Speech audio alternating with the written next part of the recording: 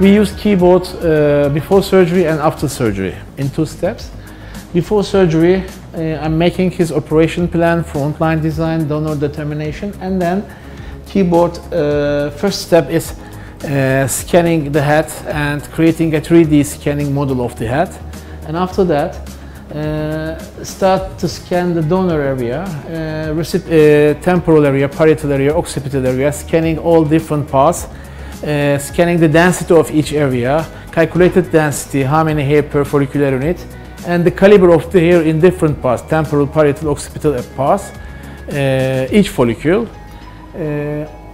Before surgery, after that scanning, in the postoperative part, we are scanning the recipient area of the head, how many follicles transplanted, also the area, the density of transplantation, and after in the recipient part scanning, we are also scanning the donor area after surgery, how many holes we created while extraction.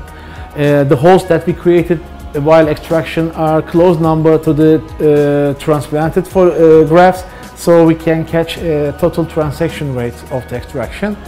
Another part also, keyboard is determining the caliber of the holes at the back, the diameter of the holes at the back. So it will give you an idea what the diameter of punch you use after surgery. Also the patient giving these all files to the patient, and the patient will see all the statistics of the surgery. It's all clear. We developed a vision-based robotic system to perform some pre-op and post-op analysis for FU hair transplant operations. We named this system as Keybot.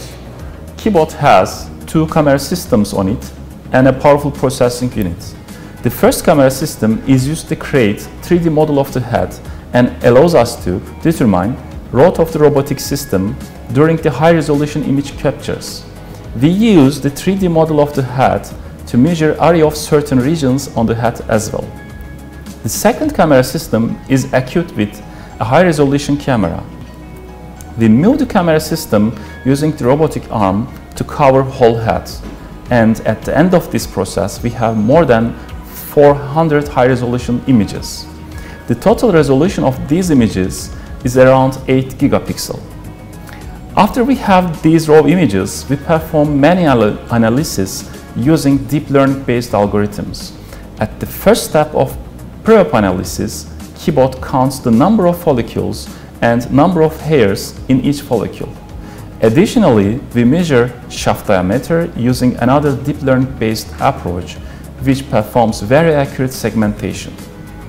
Since we also have the area measurement coming from the 3D data, we can compute the coverage value for a whole head. By this way, total donor capacity of a patient is determined. Using this analysis, it becomes possible to plan whole surgery using Keybot. For the post-op analysis, we scan the patient after the surgery again. At this time, our deep learning-based approach deducts the number of extracted and planted follicles. Thus, it becomes possible to obtain total transaction rates. At the post-op analysis stage, Keybot computes the punch size as well. Hence, it is possible to obtain total scar area using Keybot. We trained our deep learning algorithms using thousands of manually labeled samples. As we include new samples every day to our training set, our accuracy increases day by day.